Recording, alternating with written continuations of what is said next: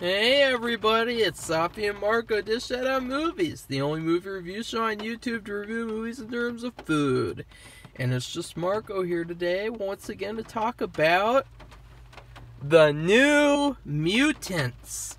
Finally watched this movie. Obviously I wasn't going to go to the theater to risk my life to get like a measly 30 views or whatever. You know what I mean?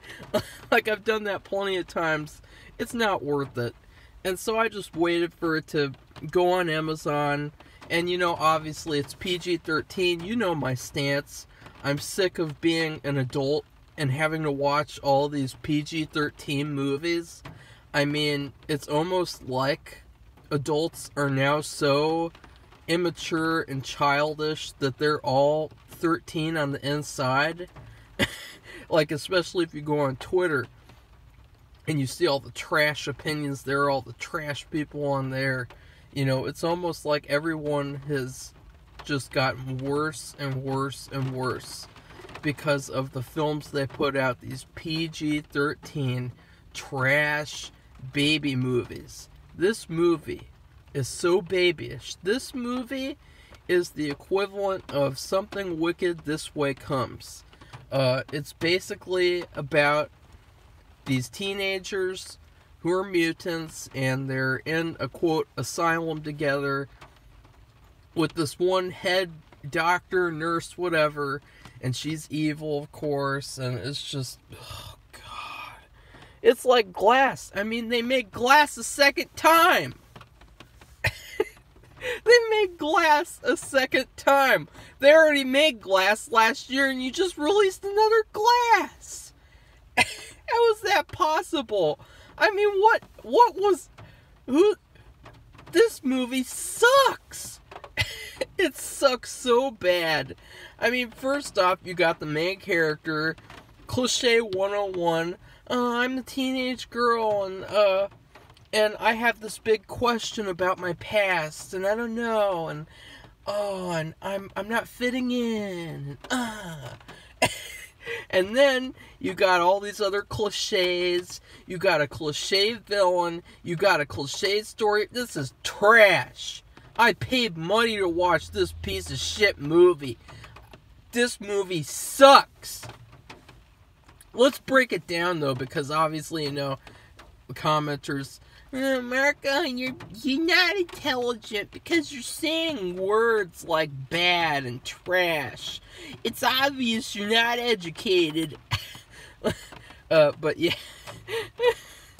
But it's true. It's like this movie, it started off trash and it ended trash. Honestly, to be quite honest, the only reason I watched this movie was to see Anya-Taylor Joy from Split and all other crap, Thoroughbreds. You know, she is the only reason I watched this movie.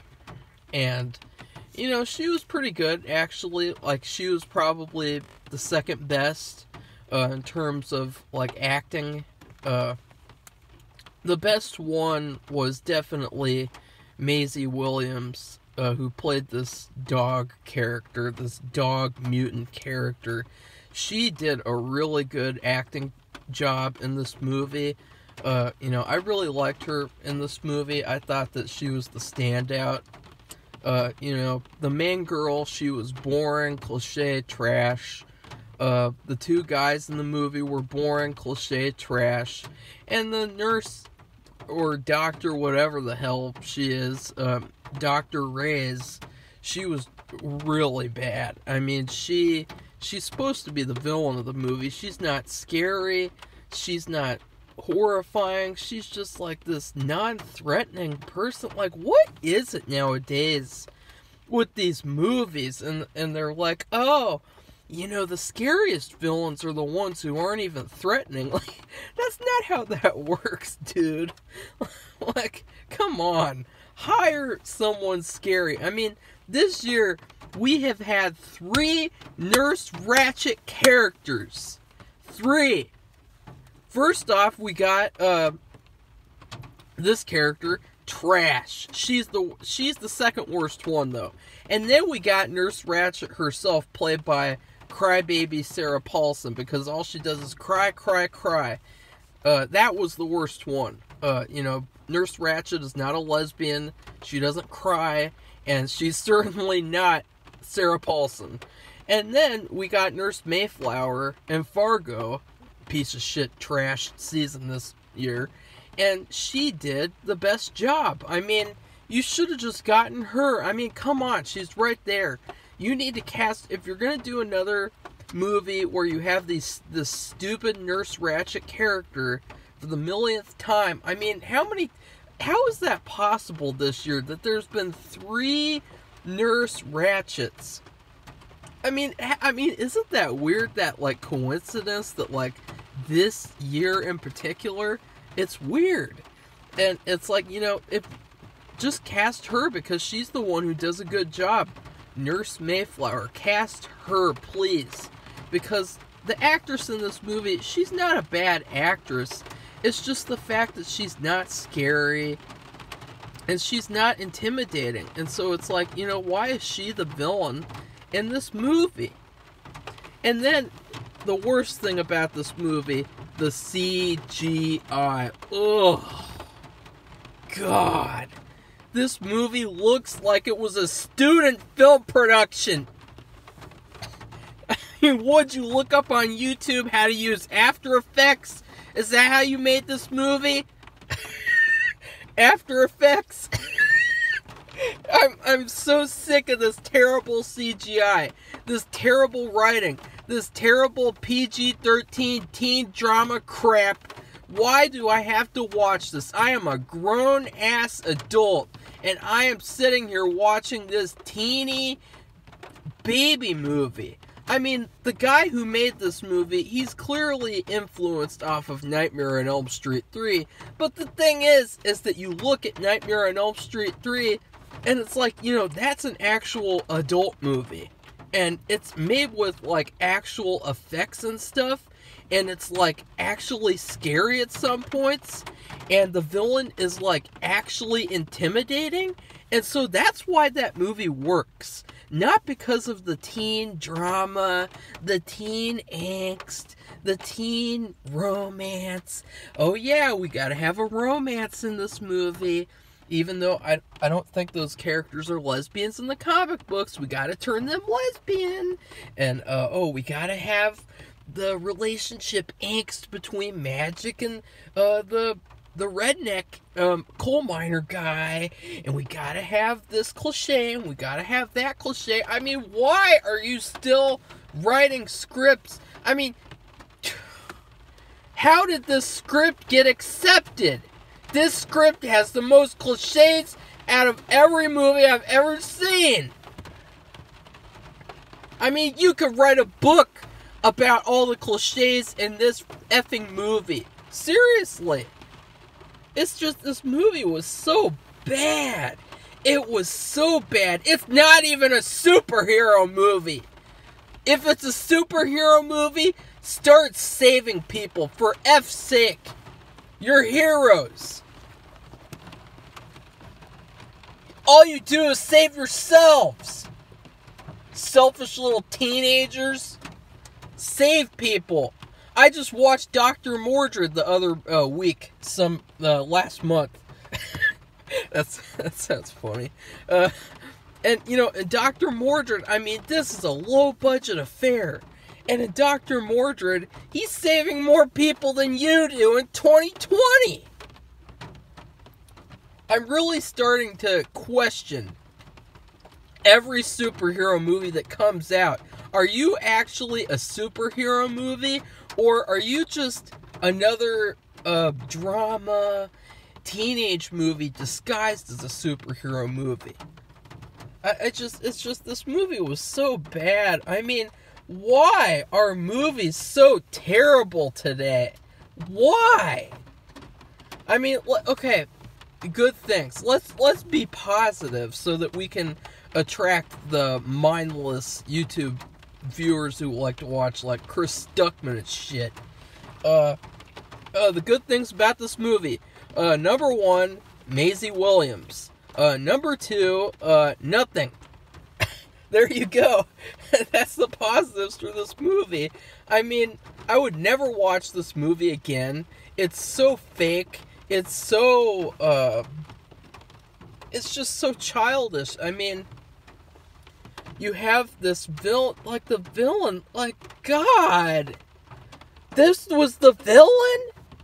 And then you have the stupid CGI bear, this big, I mean, it's so embarrassing to see this terrible CGI. I mean, at least in Blade the Iron Cross, they were using actual effects. I mean, God. I'm ending up sounding like a full moon fanboy, but believe me, I'm not. Because Blade the Iron Cross sucked donkey dick as well. But this movie, I mean, it just fails on all levels. It fails to be a good teenage movie. That's number one. It fails to be a superhero movie. It fails to be an X-Men movie.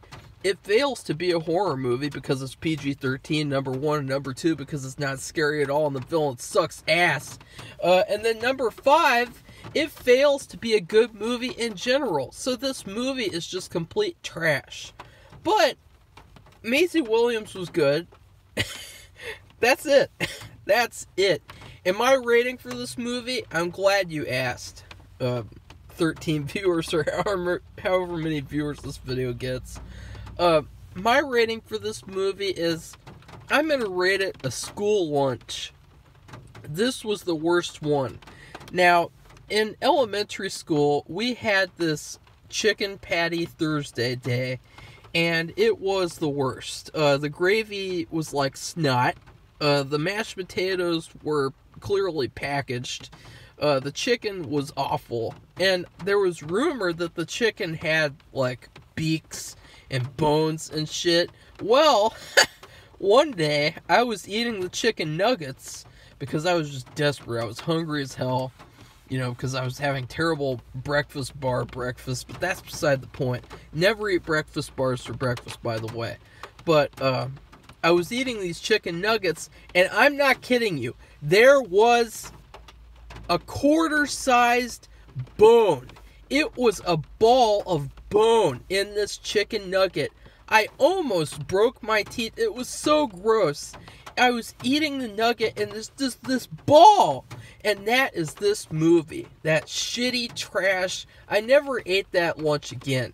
And that was this movie. And then, of course, for dessert, though, I got for an extra 50 cents, you know, because they got to get that money. They got to steal all they can from you. I got a fudge round. And, you know, I know that in the past I already rated Rachel True from The Craft of Fudge Round. But I would also rate Maisie Williams a fudge round because, you know, when I ate these school lunches, usually the best thing was the dessert. And so, yeah. So, yeah, this movie is a shitty chicken lunch with shitty milk and then a nice fudge round at the end. That's about it. You know, I haven't watched Game of Thrones, and, you know, I really wasn't checking for her in this movie. You know, I know a girl who looks exactly like this girl, and the girl I know is a complete trash human, and so, yeah. I just wanted to share that, too, because, like, I know that, like, you know, a lot of people like her and everything, and so, yeah, I'll definitely be checking for her after this movie. But other than that, this movie is really bad. I mean, I wouldn't recommend it to anybody, even if you're a hardcore X-Men fan. I mean, I've seen, like, every X-Men movie, and I would say that, like, this is the worst one. Or maybe, this is the worst X-Men movie. It's worse than X-Men Apocalypse. It's worse than X-Men Origins Wolverine. It's worse than X-Men 3. You know, it's just trash. And so, yeah. Anyways, that's my review. I know I got angry in this review. I really don't like getting that way, but, of course, then when I do, I get more likes and views, so... maybe I should just keep on doing that, even if I'm not really angry, because at the end of the day, this movie is just not worth the anger. I mean, I knew this movie was going to be trash the moment they said it was PG-13.